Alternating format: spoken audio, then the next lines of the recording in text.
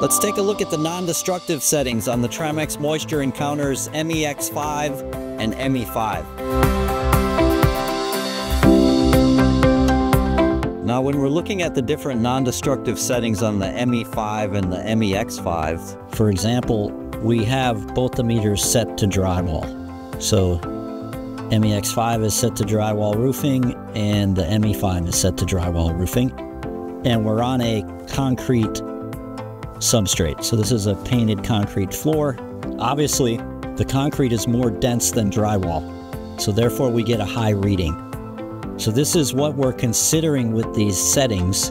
We don't always have to be so attached to the specific label of the setting, but it has to be a similar density of material is the idea.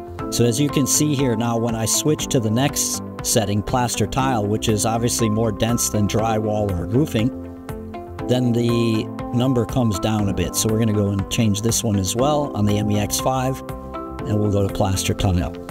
So now you see that the number has come down a bit. The idea is that when we're doing comparative readings of any particular material, we want to establish a setting in a known dry spot that'll give us a number as closest to 0, but not 0. So still we're a bit high in the dry spot.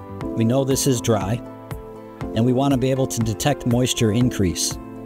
So if we go one more to the masonry setting, which is the most dense material setting on the meter, I'll go there on the MEX5 as well. We'll go down to masonry, and now you see we're in the 30s.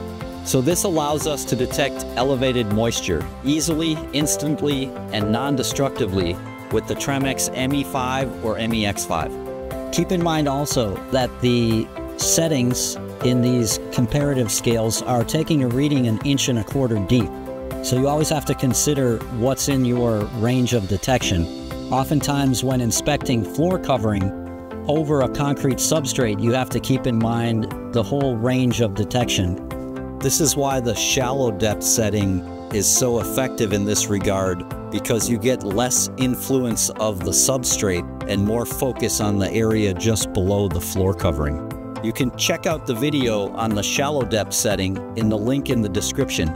So this is comparative reading using the non-destructive scales. And again, it's very important to have the proper scale set so that you can establish your dry number, and the rest of your readings you'll be comparing to that dry number.